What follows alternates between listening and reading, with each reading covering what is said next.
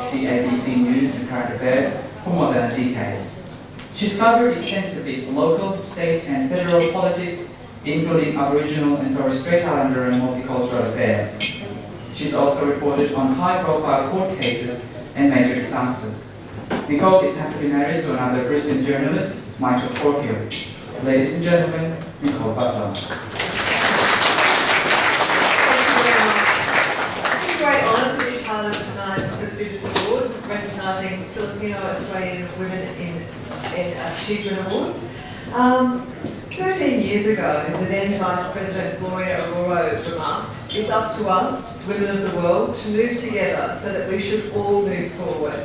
Let us make womankind proud of what we shall accomplish." And indeed, the people you see on the stage tonight will make you proud.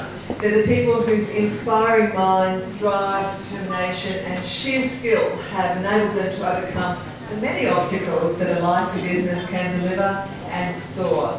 They're the women making outstanding contributions to Australia's multicultural society and enriching our way of life. And through their dedication and achievements, they're helping others to learn to respect individuality. So tonight I'd like to welcome the nominees and all of you who support them.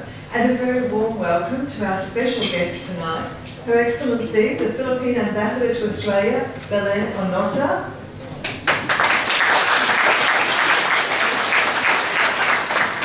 The Queensland Minister for Aboriginal, Torres Strait Islander and Multicultural Affairs and Minister assisting the Premier, Glenn Elms.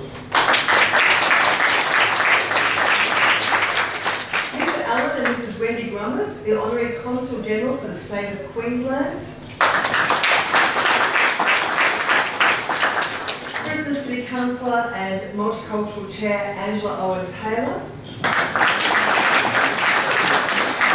And all the other judges. And now, to begin tonight, we'll begin with an invocation from Father Martin Simpson.